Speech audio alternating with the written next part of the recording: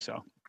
The honourable member for Barrie Innisfil. Canadians need and want a clear plan to end the mandates and restrictions. This week, 4 Liberal MPs came out against their own government and are demanding that the mandates be removed. I agree with them, and I also completely agree with the Liberal member from Louis-Hébert who said that the Prime Minister has intentionally stigmatized and divided Canadians for political gain.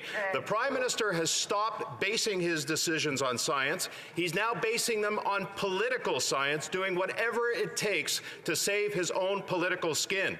When will Canadians have a clear plan to end the mandates? The Honourable Parliamentary Secretary. Thank you, Madam Speaker. And ever since the beginning of this pandemic, Canadians have all wanted to know when this will be over and when we can go back to the way that things were before. I count myself among them.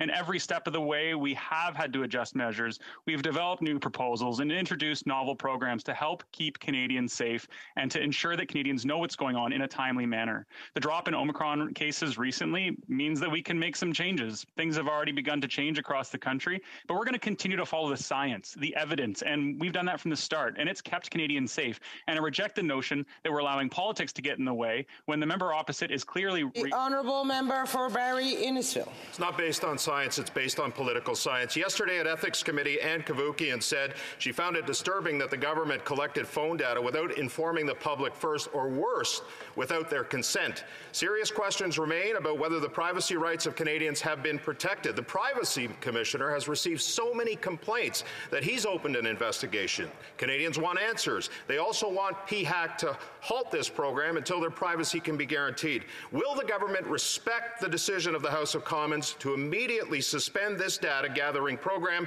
until we are sure that the privacy rights of Canadians have been... Honourable Parliamentary Secretary. Thank you, Madam Speaker. Our top priority from the very beginning of this pandemic has always been keeping Canadians healthy and safe while upholding the privacy standards that Canadians expect. And over the course of the pandemic, the Public Health Agency of Canada has used de-identified and aggregated data to perform and inform our government's response to COVID-19 and to transparently provide Canadians with information on the pandemic. That mobility data is released to the public and updated weekly via COVID Trends and the Weather Canada application. And while the mobility data being used by the Public Health Agency of Canada contains no personal information whatsoever, we will continue collaborating with the Ethics Commissioner and remain committed to safeguarding... Honorable député de